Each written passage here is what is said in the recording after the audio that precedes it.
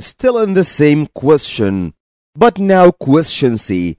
The output current is 2.5 amperes. Calculate the power.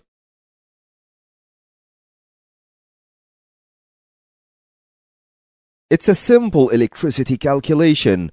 Power equals current I times voltage V. Since the current on the output is 2.5 amperes, and as you see the output voltage is 20 volts, as mentioned in the question, this means that the output power will be 50 watts. Double I the energy output in 30 seconds.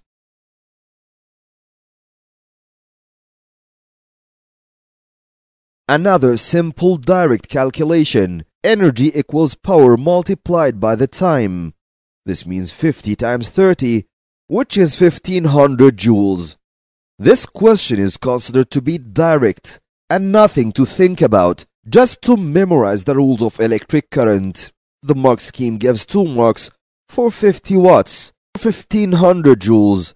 Also, there is an error carried forward chance here. He gives you the mark for your answer in I multiplied by 30.